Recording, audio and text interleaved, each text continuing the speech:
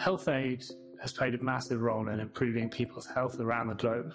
However, our current approach to aid is fragmented and prone to fluctuation, and this can sometimes cause problems for health systems in recipient countries. Highly cost-effective services are sometimes lost when aid funding dries up.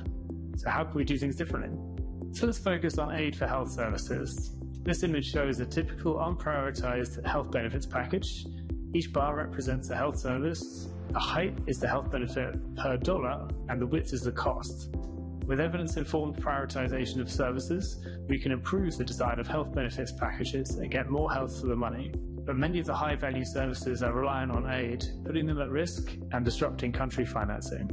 So what if countries could better own and deliver the core package of high-value services?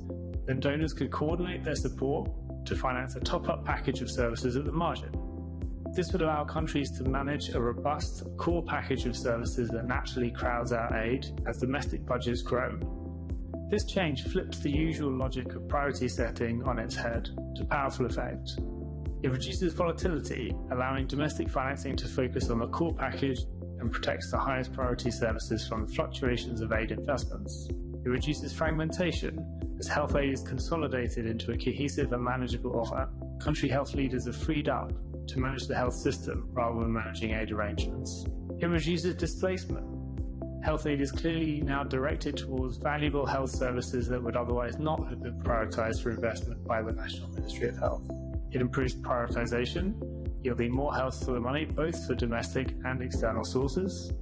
It creates a better exit strategy, a clear and fair mechanism for reducing aid as country budgets grow or health aid reduces.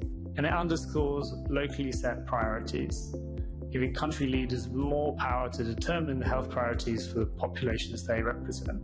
This one simple change in how we think about aid has huge potential benefits. Effective, sustainable health systems must include stronger country ownership of those systems and their core services. The sooner that happens, the faster we can achieve true universal health coverage.